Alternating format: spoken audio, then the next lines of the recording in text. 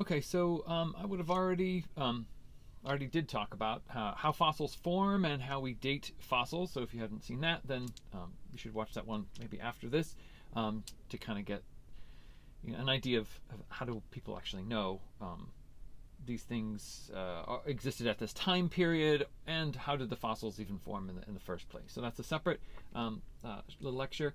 What we're just going to do now is a little just tour through time, essentially, through strata, so layers, of rock where fossils have been found and then dated. And then what we've done is then assign, names essentially to different periods of time. And I'm going to talk a little bit about the dates and what you, in my course, would need to know. In other courses, you might need to know, everything and memorize all of them. But here it's not a geology course, so we're just going to look at a couple key things, and I'm going to point out a few of the major events that happened, leading up to today, essentially, and some things you may already know, and some you don't. So a couple things just to orient you to some of the terminology of the time period. So we're going to be largely focused on these three eras. So that's what they're actually called. They're called eras of time, whereas these listed over here, like Quaternary and Cretaceous, are periods. Okay, so keep that in mind. Okay, so these are time periods. These are time eras. Okay.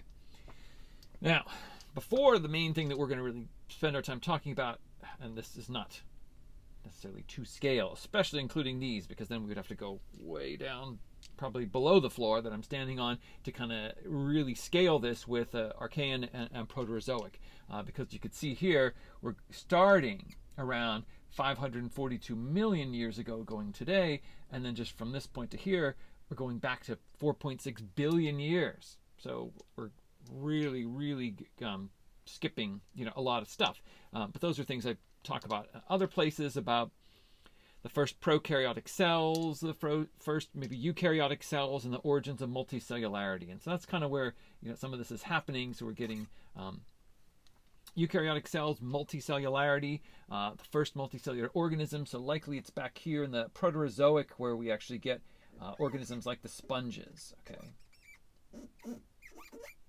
So marine sponges forming, maybe even some of the first cnidarians, soft-bodied animals that are the ancestors of corals and jellies that we have today. So those types of organisms probably coming about back then. Okay, so around 600, say 35 million years ago. So not all the way back in the 2 billion, but kind of getting closer to where we're really going to begin here.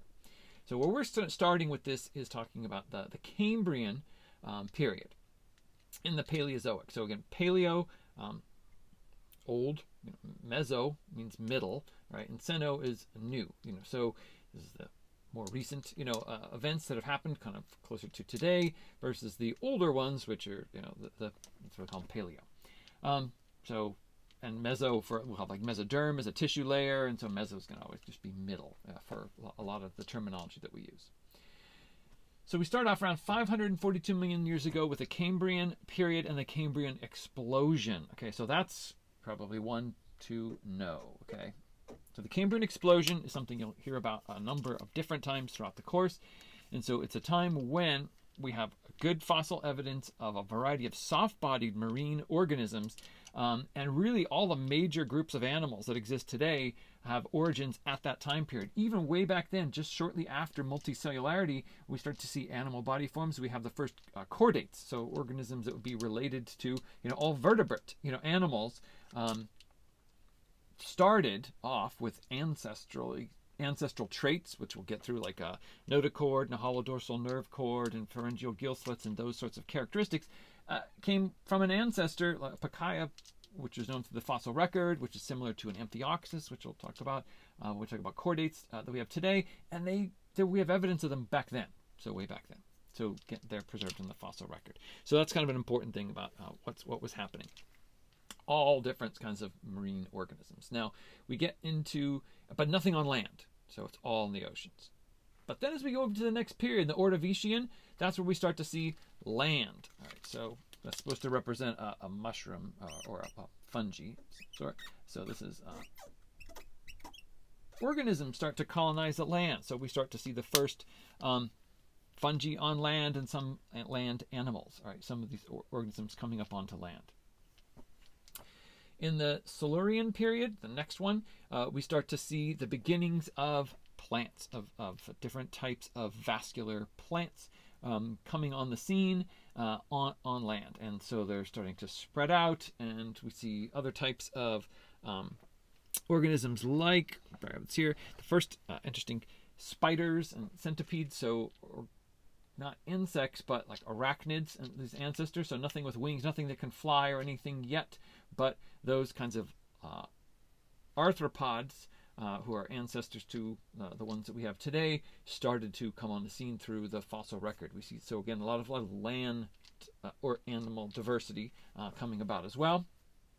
As we hit the Devonian period, we start to see the first bony fish. Okay, so people will say first fish, some things back here, the Cambrian, and other people don't call Pacai and Amphioxus fish. They refer to them as worms and all because they're not vertebrates. So depending on some of these terms that are not true scientific terms, that are more common terms, different people mean different things when they say them.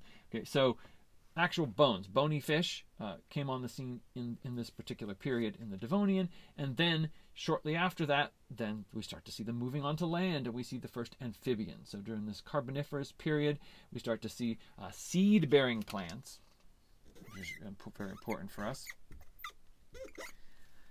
and amphibians, and a lot of different types of amphibians on land, and then the beginnings, of reptiles will start to come around here as we get into the Permian period. So there are vertebrates, quadrupeds. They have 4 limbs. They can now breathe air, on land, and then we'll eventually get the origins of an amniotic egg, which is what we see in reptiles, and mammals. Also here around this Permian period, we start to see a lot of insects with wings starting to become a lot more abundant. And let me just check here, see if there's anything to add in there. Also, yes, in terms of plants, we have gymnosperms, start to come on the scene as well in the Permian period. And some beetles, so some of the winged, other winged insects and dragonflies, those sorts of things.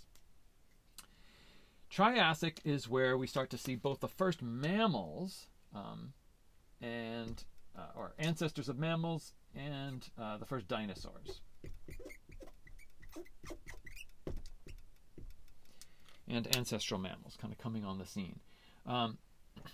The cone-bearing plants start to become incredibly dominant, and that's what we mostly have then through the Jurassic period, is this time of great forests of gymnosperms, which are the cone-bearing plants, like fir trees and pine trees and those sorts of trees, and all different varieties of dinosaur. Something to keep in mind, as well, is that there are many famous dinosaurs that we see in shows and books and all sorts of films, and many of them didn't exist at the same time. Many of them were separated actually by tens of millions of years.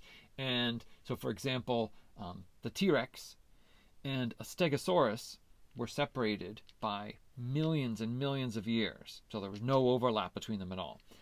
T-Rex and Triceratops did overlap. There's actually fossil remains of 2 of them right next to one another, potentially were killed in some way while they were fighting one another. And so we also have preservation of nests with eggs in them and organisms in protecting the eggs. So we have all kinds of interesting fossil remains that even indicate behaviors, of some of those organisms from that time period. As we get into the Cretaceous period, we start to see more mammals. We also have some feathered dinosaurs and the beginnings of birds, coming on the scene. Mammals really start to take off, during this time. So we also have the marsupials as well are starting to come on the scene in the Cretaceous period. And then we have a mass extinction. Okay, so that's kind of where we separate, the different eras. They're separated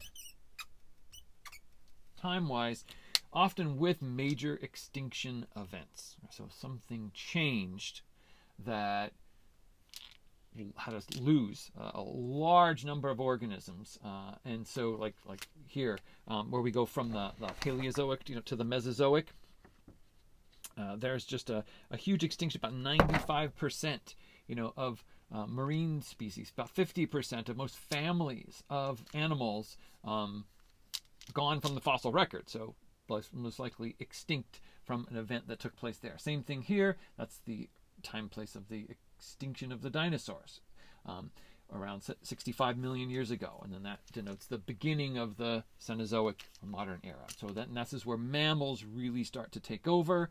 We start to get the angiosperms, the flowering plants start to come on the scene, and we start to get a much more variety of flowering plants, and where they start to become even more dominant in spreading seeds. So gymnosperms are seed-bearing plants, angiosperms are seed-bearing plants, but they have different mechanisms that we'll get into when we go into the plant biology part.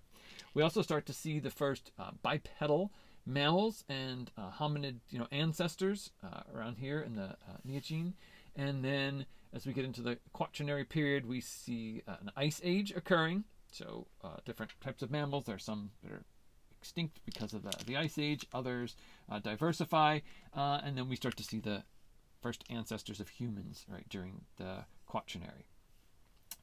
And that's kind of, just a very quick overview of, hundreds of millions of years with a few highlights of things that we will cover in the course. So that's kind of the main reason that some of the things are chosen, that I chose to include some of these things, is because in our class we're going to have a biodiversity block, which will take up actually a majority of the course, going through groups of plants and animals. Also we'll cover fungi and protists and other things, but we're a lot of plants and animals, and this then puts them into perspective. When we go over them as well, we'll be talking about them from a comparative anatomy, an evolutionary perspective, a physiological perspective, and comparing of a lot of the differences that they have. And then, so we'll relate some of those ancestrally to the fossil record as well, and that's kind of the place of this particular bit of information, is to kind of give you time period when certain ones came on the scene. We know certain ones existed before others, and then there are huge gaps before some new group comes on the scene, from say ferns to the gymnosperms, and then to the angiosperms. So there's time that goes by, often hundreds, sometimes of millions of years, before we see the new group coming about. And the same with animals, as we'll go through those. So for my course, you definitely know the eras. I know that the main dates where the eras begin, and a few of the details of some key things that may have happened during there, not necessarily the periods. You don't have to memorize in our course. We're not going to go through that as you would in maybe a geology course.